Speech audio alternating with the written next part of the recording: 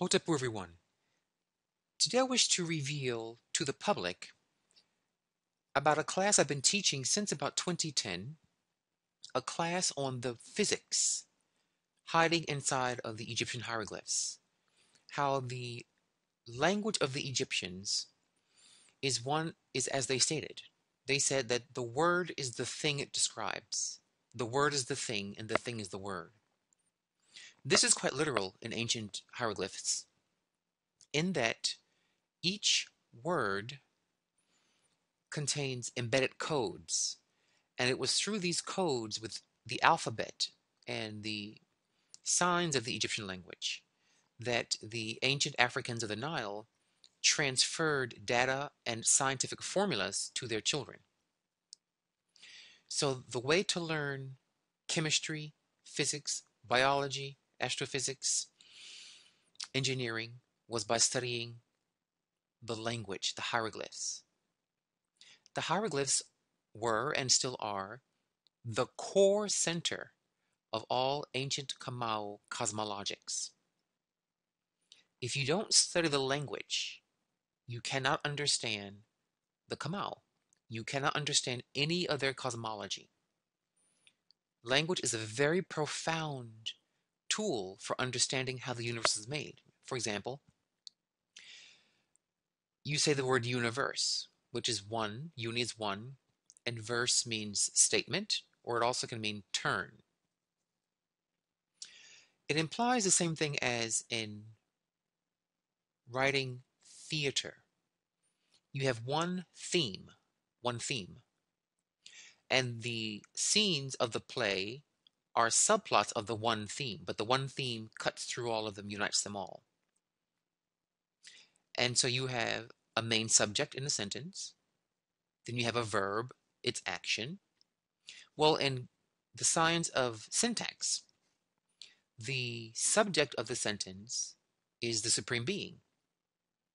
And all the verbs, all the adjectives, and all the adverbs of the language are nothing more than descriptives of the subject's actions, reactions, behaviors, etc. So grammar, when you study the occult side of grammar, the deep side of grammar, it mirrors the dynamics of a cosmology or of a teaching about the creator and his creation. But I've been teaching this class for about, as I said, 8 years now. I've taught it only to my most high gatekeeper initiates. I've opened it recently in the year 2018 to a few non-gatekeeper initiates, to heterosexual initiates, and I'm going to open it now in the very near future to the world. If you watch my channel, you'll see I've hinted at this dynamic I'll be showing in this video for many years, but today is the day I'm choosing to really reveal the depth and dynamics of this side of ancient Egypt, what we call Rinkam, or the Medu language of the Kamau. I'm going to start by looking at words through the dictionary by Sir Wallace Budge, called an Egyptian Hieroglyphic Dictionary.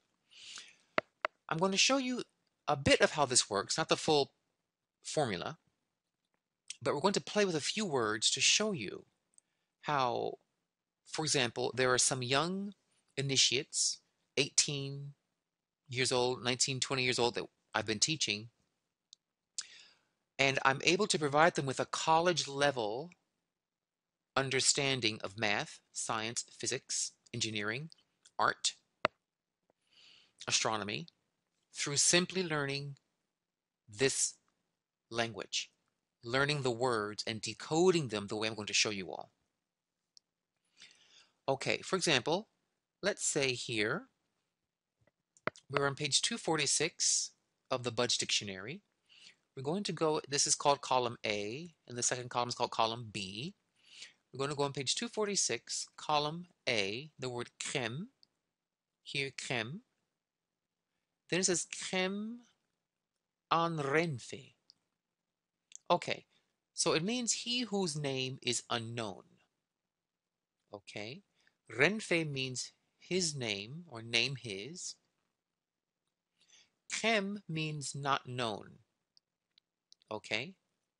It's another word for God Almighty. He whose name cannot be uttered. He who is the mystery. It means those kinds of things.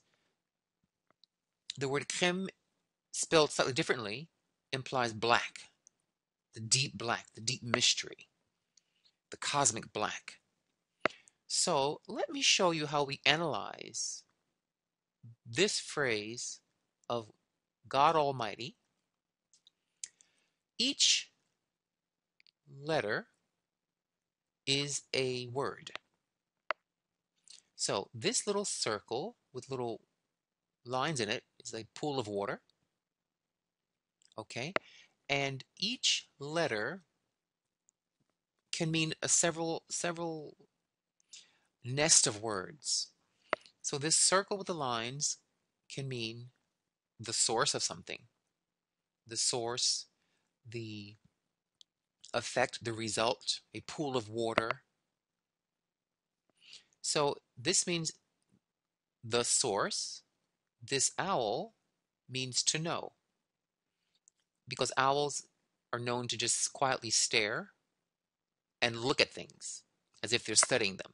That's the kind of correlate. So the source, this letter M means to know, to perceive, to understand. We link owls with wisdom, etc. So the source, known, these are arms that are shrugging. Perhaps I should make the screen a little larger for you all here. There we go. Okay. So it means the source, known. The shrugging arms means not, when you shrug your arms. So this means not. Okay. This wavy line here, this water wave, means waves, sound waves. And this letter F here, this horned viper, means to transmit. These are fixed meanings. No matter where you see this letter K, or this owl M, or this shrugged arms, or this N wavy sound, or this F snake, I'm giving you a set of fixed meanings to each letter. If we combine them, God Almighty is the source, known not, that weaves sound waves and transmits them. Let's repeat that. The source, known not.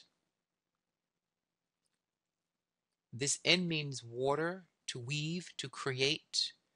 It means sound wave, it means vibration. So the source known not, that weaves sound waves and transmits them. That's one way we describe God Almighty, as the source, the mysterious deep source that can create through sound waves, what's called cymatics, and transmit them far and wide. So this is getting us to look at sound, the creator as the source of sound, vibration, that everything that is created is a vibration. Okay? I won't go too deeply into the science of it, just how we decode it. So let's look at a few more words about creation. I'm going to start from the beginning with creation. Let's go to page 242A. I'm going to flip the pages here.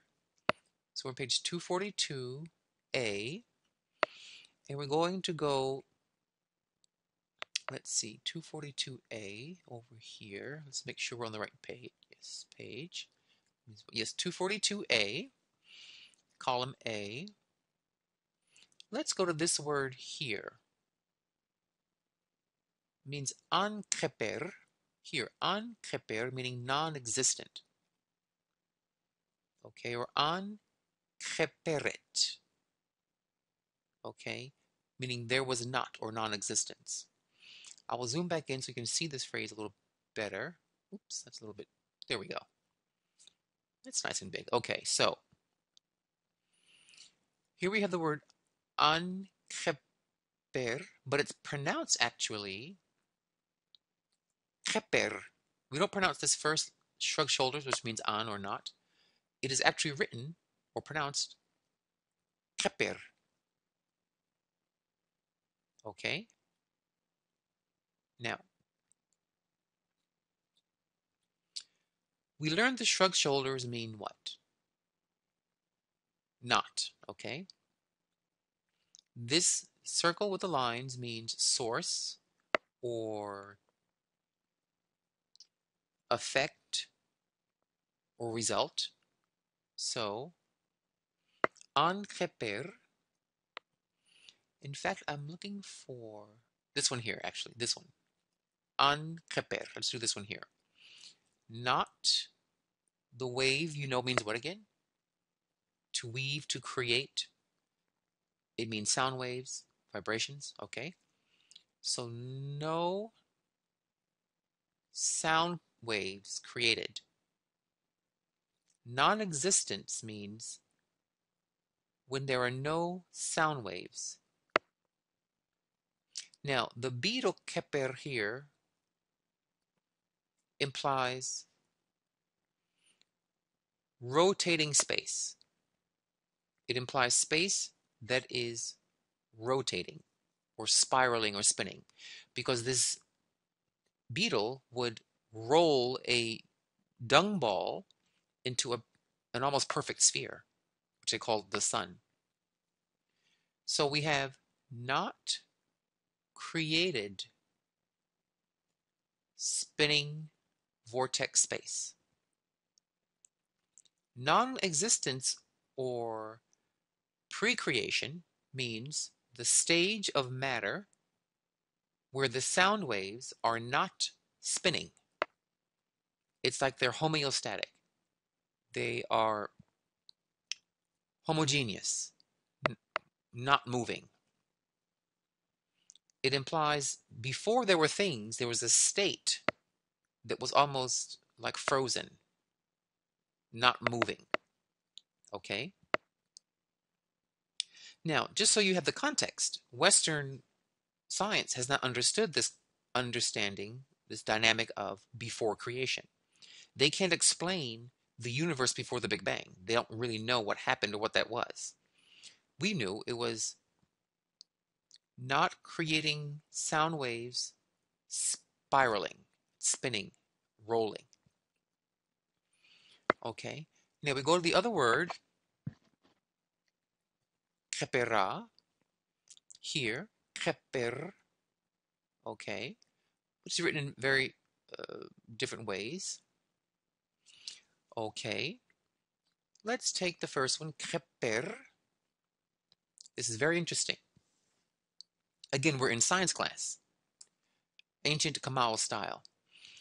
You already know this circle with the lines means what? Source, effect, result, pool of water. Okay. So we can say khepera, which means to be, to exist, to have being, to come into being, to fashion, to create. All these creator forms, to transform. So this is the creator, the one who made things. So what is the creator? It is the source. Now this new glyph here, this little kind of rectangle square here, means ordered space or ordered volume. This little square here, whenever you see it, just plug in this formula. It means an ordered space or ordered volume, because space and volume are the same thing. This means vortexing, rotating. Okay. This here is the letter R, which shows several things. It shows a vibrating like string, like a rubber band. It means an open mouth, a vibrating string, but it means things like to bend or to warp. When you open your mouth, you're bending and warping sound waves. It also implies the word gravity, the idea of gravity, which we'll we may come to today if I get to that particular word of gravity. Because gravity bends and warps masses, large masses in the sky. Okay, so here we go. Let's plug it back in. The creator is the source of an ordered space that is spinning and creating gravity. The source of an ordered space set spinning and gravitational. Remember, ankeper, no sound waves are moving or spinning. This is called before the first day. And then the first day of creation is this, the creator is the source or the pool of water that sets an ordered space that spins, thus making gravity. That spins, bends, and warps things. Okay? Now, let's take another word. Let's go to page 560b. We're in 542 here. Let's go to 560b. Let's just click over until we find 560. There we go. Okay, let's find 560b. I'm going to show you about gravity a little bit. Okay, here is the word ker. Okay, let's look at these words here with this man falling. Okay, all right. So ker, which means what? To fall down, to light upon, to meet, to throw down, to overthrow. Okay. Now, also we have the word keru here, means vanquished, defeated, meaning thrown down. Okay, so you know the game here. Let's take one of the simpler forms of it. This one here. This little circle means what? Source, origin, pool of water, result, effect. This means a bending and warping force. So we have the source or the effect, the result or the effect of the bending, warping force. Then it shows a man falling. Okay? And that his legs, meaning how he's moving, implying how his motion is going. So what is falling? Falling is, so here's a man falling, the legs giving out here. Falling is the result of gravity. Okay? The result of the bending and warping force of gravity is what falling is. You see, it's a scientific explanation of the physics dynamic. Okay? Okay. Let's try a few more words just to give you the hang of this. Let's talk about light and the moon and the sun. Let's go into the conversation about the bodies of light and light itself. Let's go to page 23A. That's going to be way over here somewhere. Let's try this. Click here. A little farther in. Let's try here. Nope. Let's try here. We're close. Okay. So let's go to 23A. The word for light. It's ak. Okay. So here we have the word ak.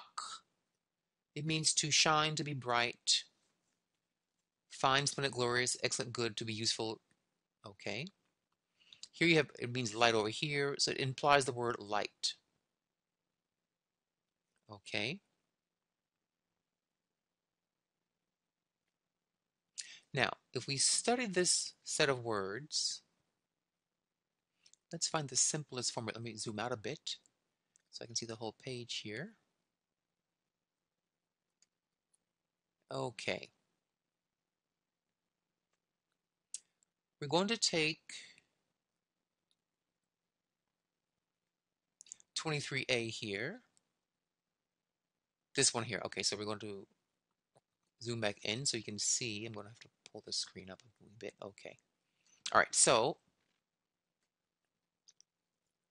aku.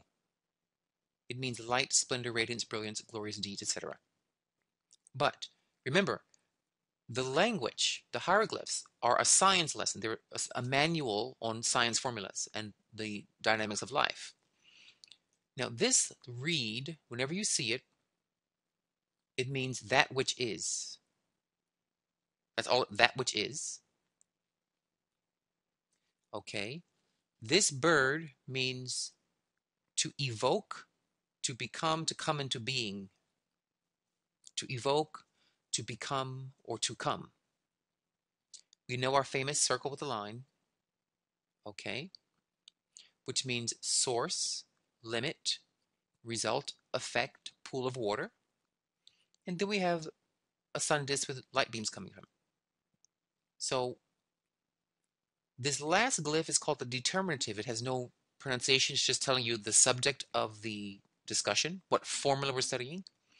So we're studying light, and the pronounced part of it is yak, yak. Okay? This first letter means that which is, or that which. This second letter, this bird, means comes to be. And this circle glyph means limit. So light is that which comes to be the limit. This only makes sense if you understand Einstein. Okay, the fastest thing known in the physical universe is the speed of light. 186,000 miles per second. Per second. That's very, very fast. Nothing can go faster than the speed of light. The greatest speed limit, the ultimate speed limit, is that of light. If anything tries to approach light speed, it will gain mass. It will convert its energy, its acceleration energy, into mass, become heavier, and thus move slower, never able to surpass light speed. So light is that which comes to be the speed limit of all things. Okay? Now, let's take the word for moon to make this very easy to follow. That'll be on page 40. Let's go to page 40b. Here's the word abed. Abed, which means moon. Okay. Now, let's find a simple version of this. It should be the 3. Here we go. Okay, now, this first glyph means the moon itself. That means the moon.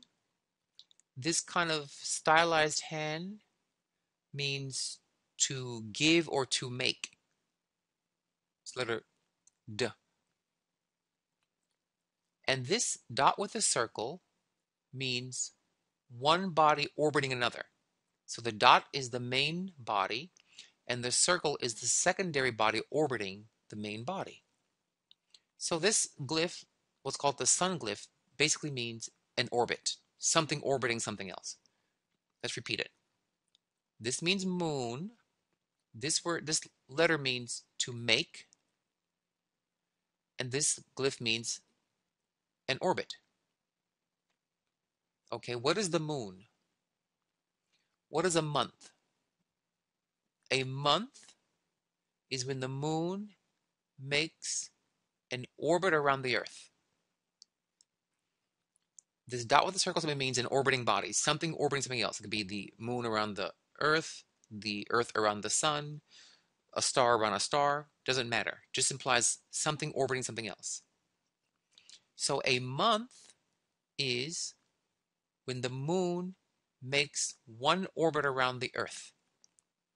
You see? The word is the thing. The word describes the actual event, and the event is described by the letters of the word. No language in the world does this, where the actual letters are science formulas. Okay? Now, let's look on page 123A. We're just kind of playing here to show you how this works. I give the full code in the classes.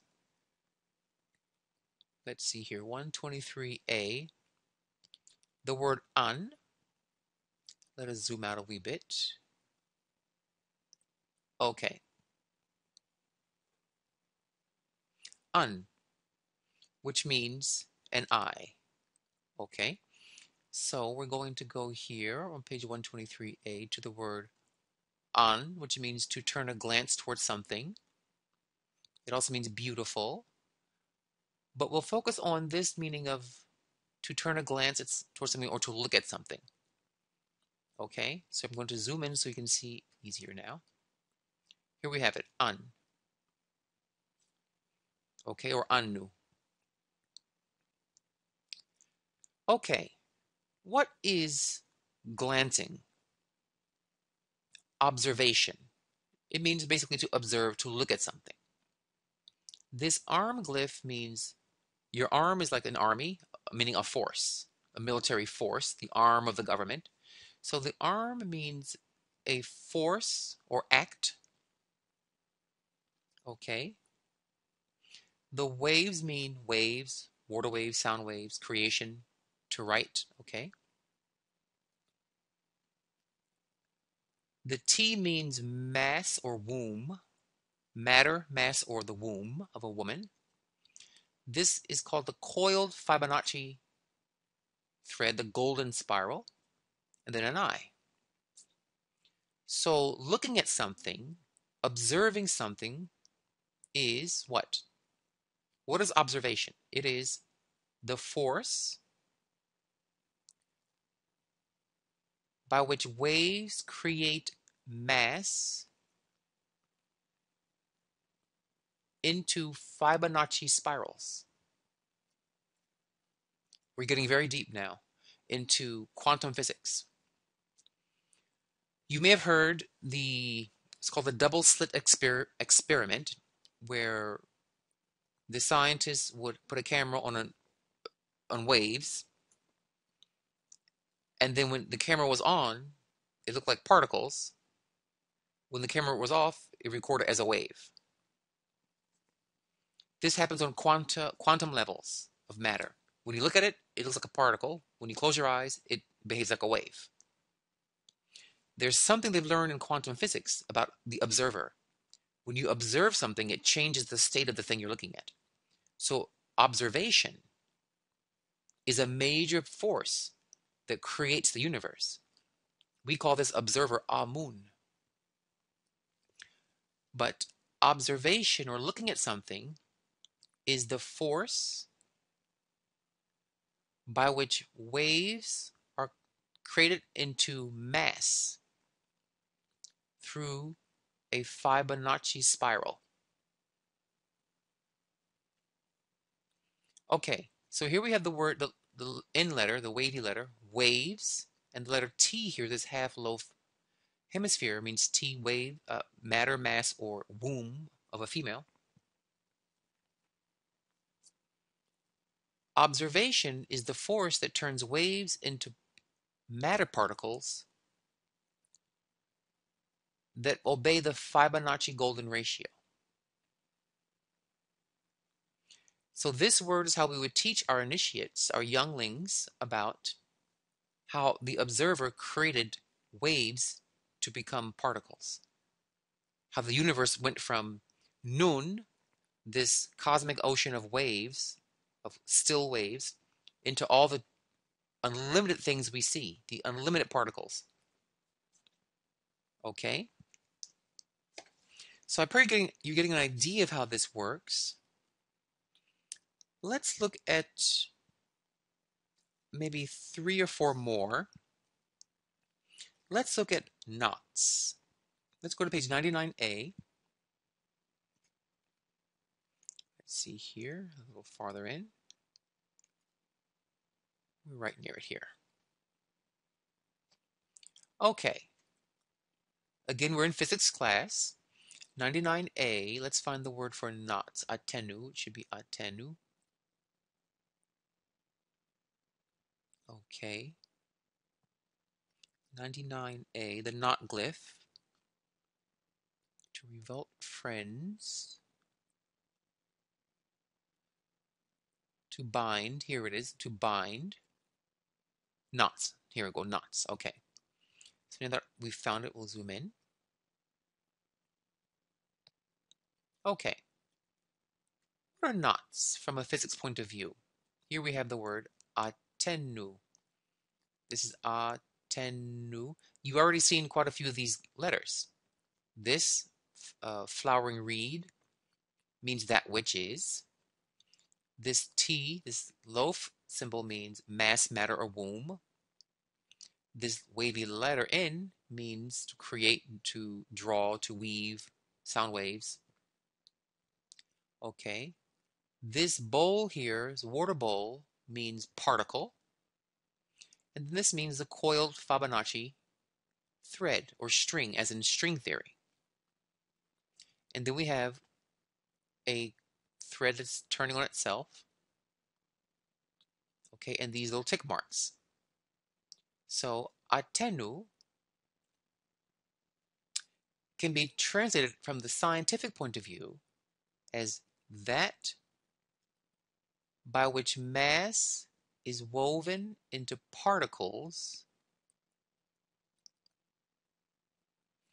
according to a Fibonacci ratio in three ways. Now, to understand this three-way part, you have to understand string theory. And in string theory, there are three major ways in which cosmic strings weave themselves. From a simple to a medial to a complex string intersection. Okay, so we say it again. That by which mass is woven into particles according to a Fibonacci thread and threaded in three quantum ways of string theory. What this is telling you is that waves become particles. We have the wave symbol here and it becomes the particle symbol. So a knot is really where waves cross each other. The intersection of a wave, according to three types of weaving, this is all in quantum physics, the three kinds of string weavings in string theory, that a particle is nothing but a knot on waves. When waves kind of interfere, their cross point, their node, is what we call a knot, or what we call a particle. Okay? Let's look at time. Let's go to page 100A. Okay. Again, I'm just giving you a taste of how we do science, how I've been teaching science for the last 8 years to my initiates. Okay. Here's the word atru, ater. Okay. Atru means time, season, or year. Let's zoom in. Here we have atru. You know a lot of these glyphs already. Again, this flowering reed means that which is. This T means mass, matter, or womb. This R here, this open mouth, means the bending or warping force to swell, bend, warp, or the gravitational force. And this glyph here means time. This here, it's like a little plant stalk. Okay? Now watch this. What is time? the subject is this glyph, time. Time is that which mass bends and warps. This is getting very Einsteinian. The Kamau are defining time. This glyph here, this stalk glyph, is time because plants grow in their time, in their season. So time is that which mass bends and warps.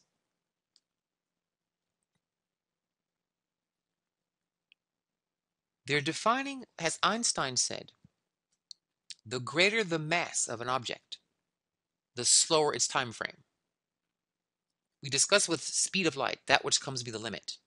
When an object is moving and it accelerates towards the ultimate speed limit of light speed, its energy of velocity will convert into mass, meaning it will get heavier.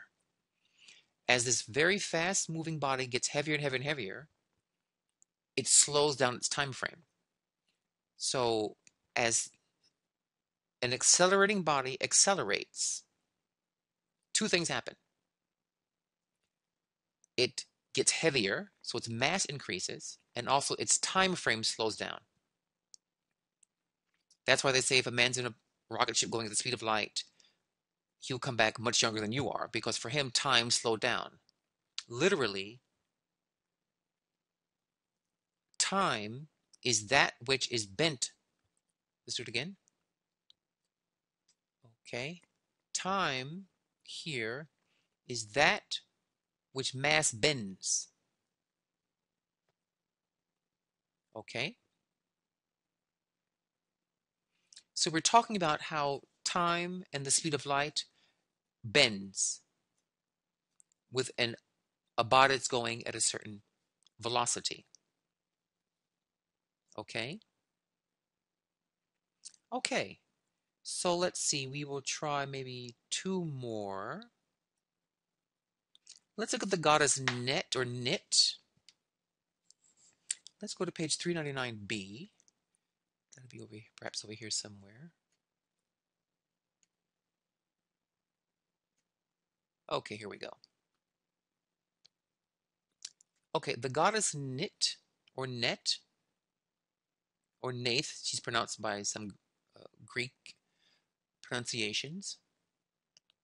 And let's see here. Let's scroll down. Here she is. Okay, Net. Okay. This is a very interesting word. I'll show you why it's so interesting in several manners. 399b. All right. Here it is. Net. Okay. The simplest form of it is, let's find the simplest writing of it here. Okay.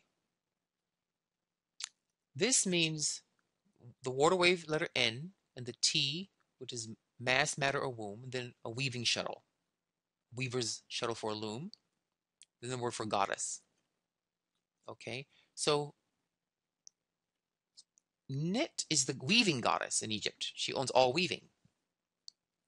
But she corresponds in physics to string theory, the dynamics of cosmic strings and micro or quantum strings. Okay? So she's the weaver of quantum strings and cosmic strings. Her temple was basically the study of string theory. Okay, so what is this weaving goddess? Okay. She weaves mass. She weaves matter. This N means to weave. This T means matter. The weaving mother is she who weaves matter, like on a loom. Okay, it's defining her by the letters. Okay, what's interesting is there's this word net here, but it has a male with a beard, a creation god who established the world. Now in Egyptian, the letter T is always feminine. If a word ends in a T, it is a feminine word. But notice, we have the word net. Any word capitalized in this dictionary refers to a deity or proper noun. So this is a god who ends in the feminine letter, but has a male form. So this weaver is androgynous. It says here, self-produced, virgin goddess. It implies androgeneity. Okay? I thought I'd mention that part just for one's food for thought. Okay? Let's look at the god Nu, the great cosmic ocean. Let's go to page 349. Let's go to page 349A. 349A. Nu. Okay? Nu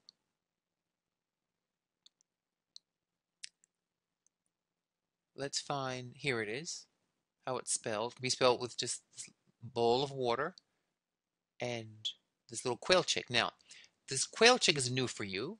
The chick here means to grow. Okay, to grow. It can also mean space, a space, like a small space.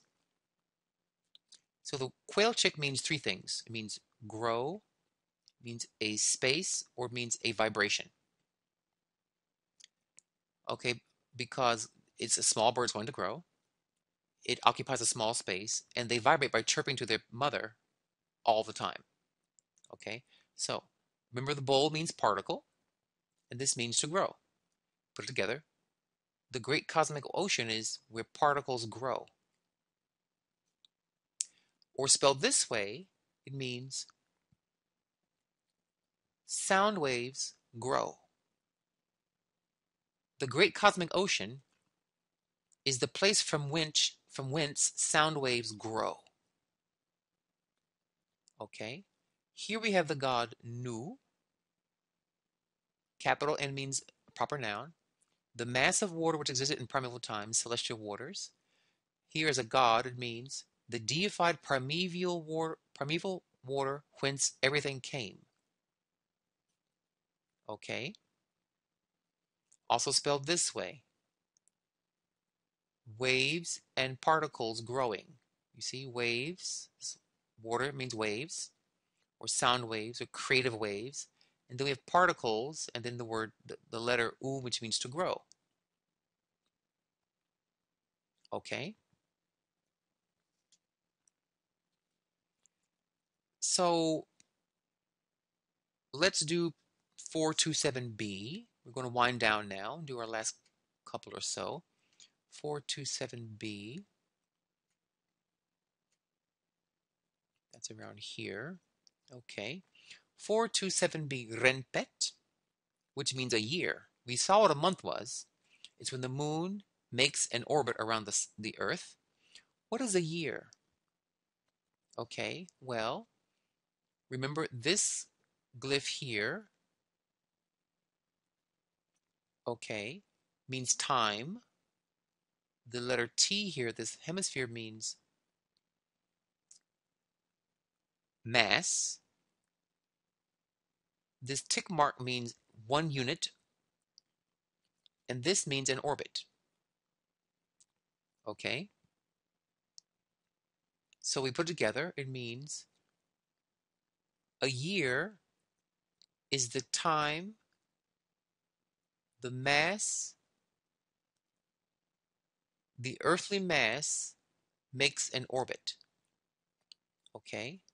If we go to, let's say, this version is a little simpler. It's got fewer glyphs. It's a simpler formula definition. So this means time, and this dot with the circle means orbit. So a year is the time the Earth orbits the sun. That's what a year is. The time of an Earth orbit around the sun.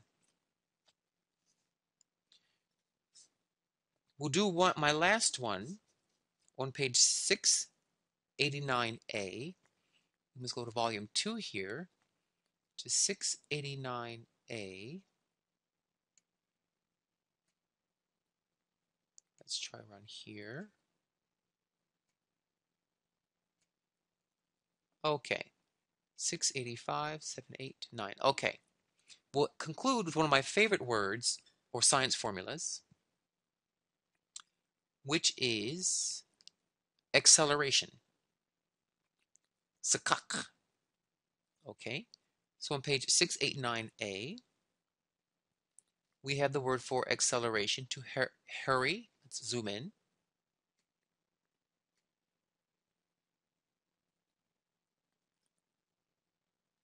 Okay, here we have it. This is the word sakak. Sakak. Okay, which means to hurry, to hasten, to accelerate. Okay, so this is a formula for the initiate scientist of ancient Africa to understand what acceleration is from a physics point of view.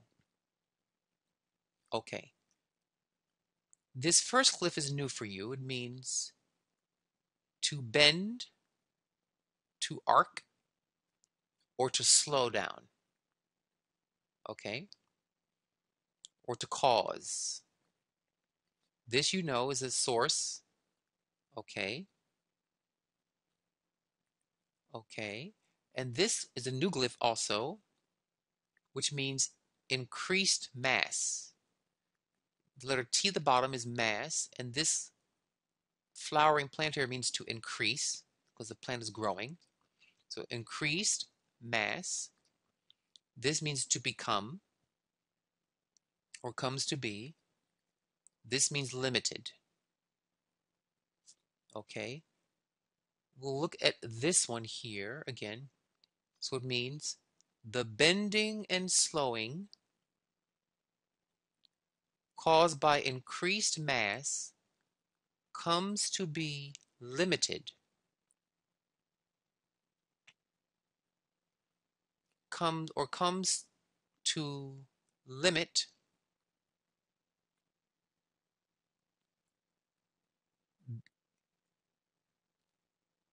make sure I find the right one I want here. Comes to limit by the taking away. This X means to take away, to undo. And this glyph with an arm and a little time symbol, that same thing we saw for time, a piece of time. So acceleration is the slowing and bending caused by an increase of mass that becomes the source of the taking away of a piece of time. It's very complex physics. It's basically saying acceleration bends and slows down due to acceleration, a mass, and takes away its time frame, a piece of time. When you accelerate, the body increases in mass, but also loses time. This is a textbook definition of Einsteinian formula of acceleration and the bending of time of an accelerating body. Okay, so I know we got quite technical here, quite involved. Each of these words and all these entries are formulas. They're actual math formulas, they're science formulas, they're psychology formulas. They're all kinds of embeds of data. They're like small CD disks of information. Okay? And I pray you enjoyed seeing how the gatekeepers look at this language, how we study this language, and how I've been able to teach young people truly the most profound quantum physics, macrophysics, astrology, astronomy, mathematics, medical teachings, just from these 2 volumes of the dictionary. The word is the thing, and the thing is the word. So I pray you enjoyed this tutorial on the physics and the science in the language of Egypt. Dwawend Hotepu.